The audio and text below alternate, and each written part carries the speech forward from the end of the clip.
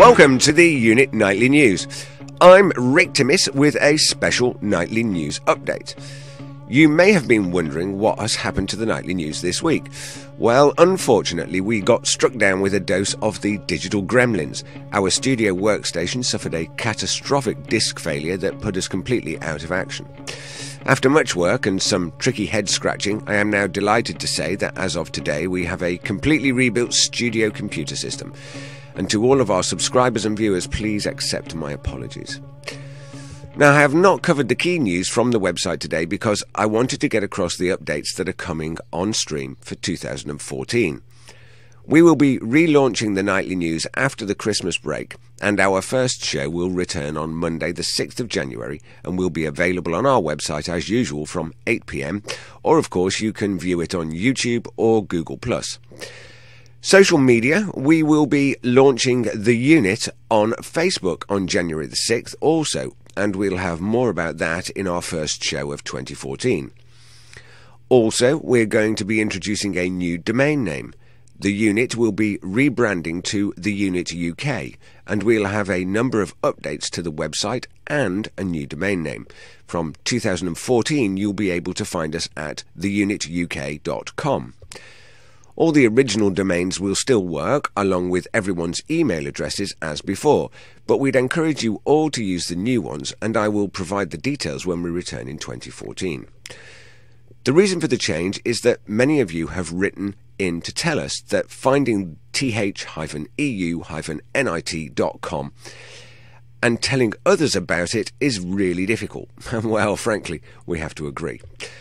Finally, we'll be tackling the relaunch of the EUnit UK Critical Thinking in January 2014, and I will have more news on that when we return in the new year also. Now let me leave you with a thought for Christmas. Each year we celebrate the birth of Jesus Christ, our Lord and Saviour. Jesus represented all people of the earth, rich or poor, young or old. His teachings were about humility, love, care and kindness for our fellow man. At the temple in Jerusalem, Jesus condemned the money changers, kicking over their tables and casting them out from the market. The rabbis were furious with Jesus, but Jesus was right. The money changers were the bankers of the day. They held the ordinary folk to ransom with their promissory notes and loans with interest. The money changers had strong and deep connections with the rabbis, who were the political ruling class of the day.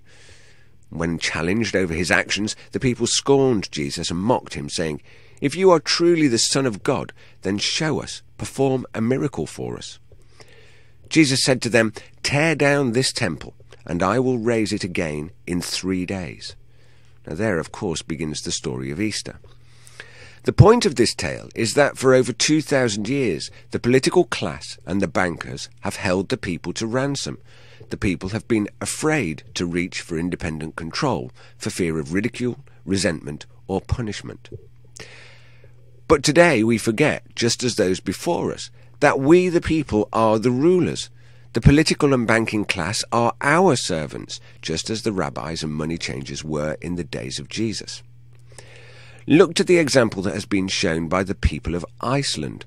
The money changers cast out, the rabbis, known as the EU kleptocratic collective, banished from the negotiating table indefinitely.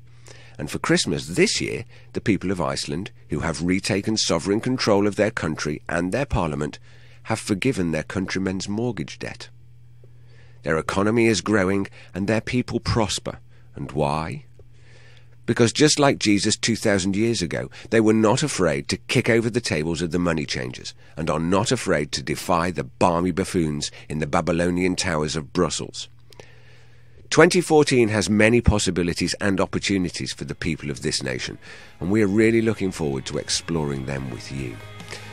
I'm Rick Timmis, reporting for the EUnit UK Nightly News. Have a very Merry Christmas and a Happy New Year. I'll see you soon.